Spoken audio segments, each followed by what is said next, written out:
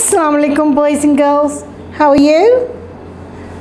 Very good. Wa alaikum assalam. Right, today we're doing retell the story. You need to help me to rewrite the sentences according to the sequence of the lesson. So please open your book to page 63. Good. Well done. Now, remember how things were in the story? What happened? Who can quickly recap the story? Good. Lizzie wanted to go to the park. Why? She wanted to take a ride on the merry-go-round. Good. What happened? Her father was afraid if they left the house, the crows and eagles might eat them. So, what did poor Lizzie do? Good. Excellent. Excellent. She tried to have her own merry-go-round. So what did she do? She sat on the edge of a plate and asked her brother to turn it round and round. But what happened? It was too heavy for the brother. So what did she do then? Good. She saw the wall clock, and what did she decide to do? She entered the wall clock and sat on the which hand? Minute hand. Good. Very good.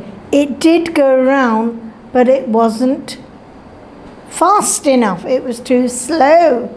So what did she do? Good. She jumped onto the second arm. But something happened. Oh, kya hua isme?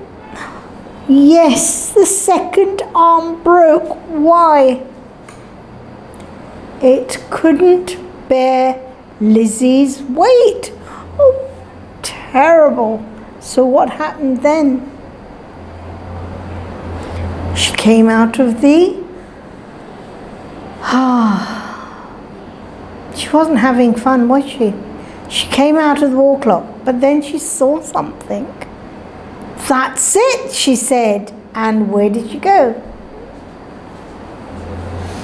Very good. She went to the fan and sat in a corner on the wing of a fan and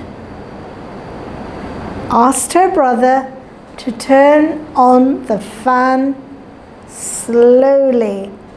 What happened? At last she was having fun. And what did her brother say? Wow, what a great idea. Excellent. So we have an idea of, well, you told me the whole story. You retold the whole story. So now let's try and put it in where it can be. Now, she was having fun. Where was that? Very good. That was towards the end.